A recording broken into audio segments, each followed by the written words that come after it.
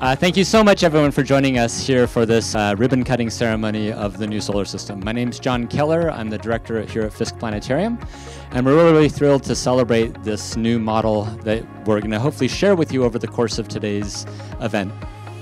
The original scale model solar system was dedicated in 1987, stretching from Fiske Planetarium to Colorado Avenue, and it's a pleasant third of a mile walk across campus. Students of all ages are able to observe and learn about our fascinating solar system at a scale of 1 to 10 billion. This revamped model is the world's first installation of a Voyage Mark II model, which has become the vanguard for many more scale model installations across the globe. Our commissioning of this first model has already prompted 11 other institutions to follow suit. The solar system model imbues all of us with a sense of awe, wonder, and discovery, reminding us of our place in the cosmos and our responsibilities as caretakers of this planet.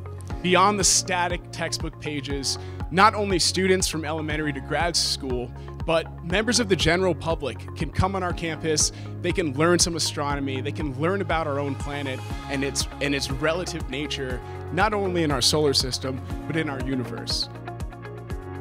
I'm also excited to announce an additional element to the solar system model experience that suits this 21st century upgrade. Dr. Terry Reeve, chair of the Critical Media Practices Department in the College of Media, Communication, and Information, and her partners have developed a geospatial cell phone app in conjunction with a model. The app, called Wanderers, allows users to hear the planets orbiting the sun at different speeds and ranges. This innovative tool creates a more immersive experience for all, in particular about allowing individuals with visual impairments to access the model.